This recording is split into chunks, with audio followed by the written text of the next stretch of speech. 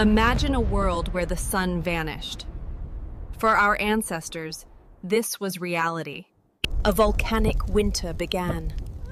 A world of darkness, of ash, and of freezing cold. Their first crisis, thirst. The ash had poisoned every river, every stream. There was nothing to drink. Their second crisis, the cold. Their fire was dying, and with it, their only source of warmth and light. And then, a spark of genius. A single drop of water.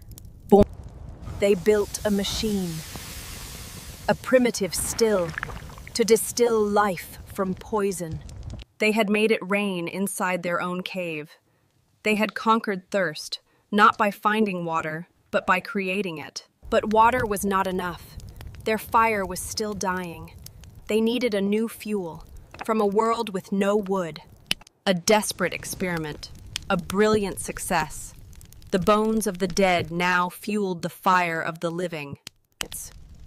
Against a world of ash and darkness, they answered with fire and intellect. This was their resilience.